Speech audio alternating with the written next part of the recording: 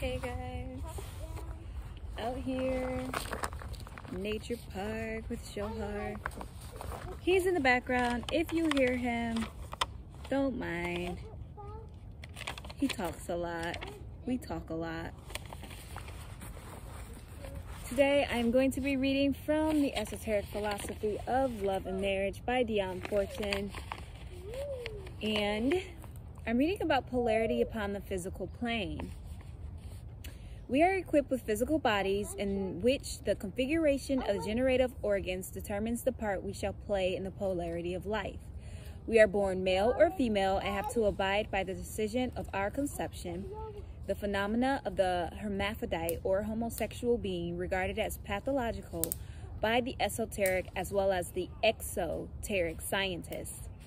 The control of sexual activity upon the physical plane is determined by the chemistry of the endocrine organs, the ductless glands that pour into the blood secretions known as hormones, which, circulating in the bloodstream, stimulate the secretory organs to activity.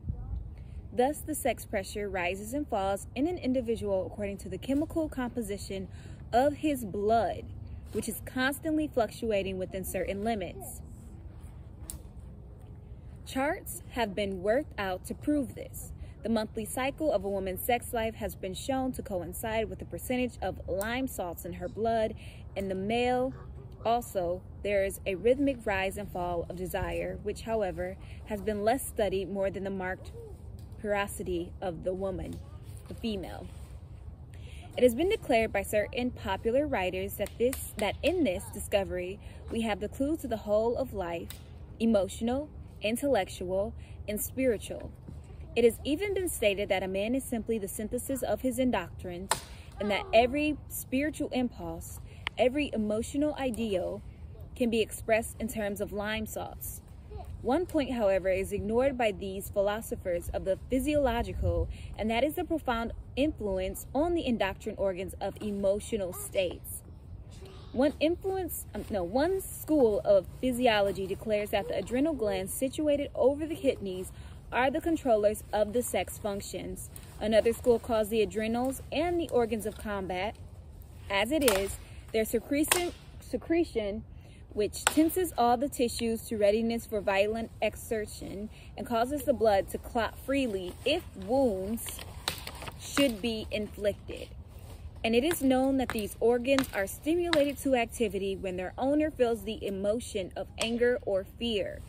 I want to stop right there because these are things I have constantly talked about, guys, how fear and anger, they change the way our body expresses hormones. Our body feels and is able to process those triggers, those traumas that lie dormant within our being that we aren't so consciously tuned into.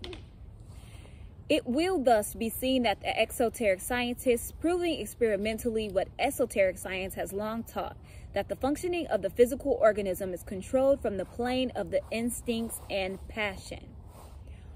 Although the chemistry of the endocrines controls the functioning of the physical tissues, the endocrines are themselves controlled by the emotions. I'm going to stop there again.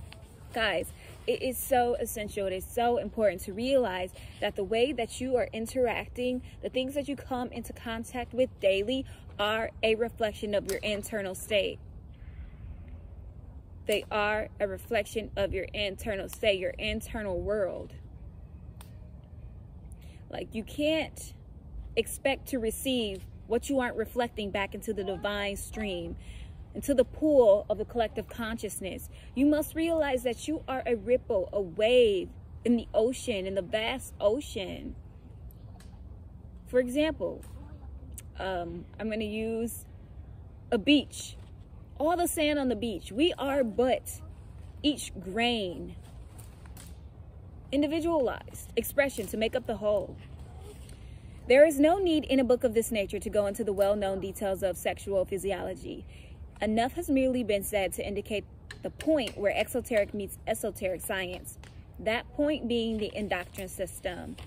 And guys, I'm definitely going to post a medical video about my medical knowledge because I have written papers, published medical papers on the endocrine system and the role it plays in our well-being here.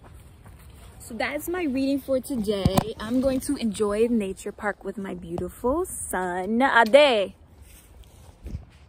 Hey, say hi to the world. Hi, world. What are you doing now? I'm just finding something to protect.